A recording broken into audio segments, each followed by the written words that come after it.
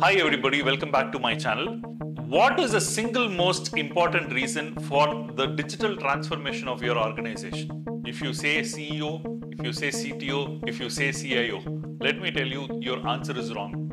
Because COVID-19 single-handedly was responsible for most companies' digital transformation. Yes, that is very true. As much as companies digitally got transformed, I also see a lot of individuals who got digitally upgraded by using many online utilities available, including of WhatsApp messaging, Telegram messaging, usage of online payment methods. Everything got substantially improved after COVID-19. As much as the good sides of digitally transforming oneself during the COVID, there are also the negative sides. Let me tell you. What if I told you people started to take work from home from COVID-19, and that led many people to attend online interviews. When I say online interviews, there is an interviewer sitting in a remote part of country connecting to someone on Zoom or Google Meet and talking and interacting and asking questions. What if I told you there are AI tools available today?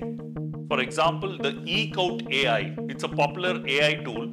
And this tool, the interviewer's voice is taken as an input and given inside the OpenAI's API, and you get a response back again, and the response comes as a text for you, and this text is overlaying on Zoom under the interviewer's photo, or when you're looking at the interviewer, right below the interviewer.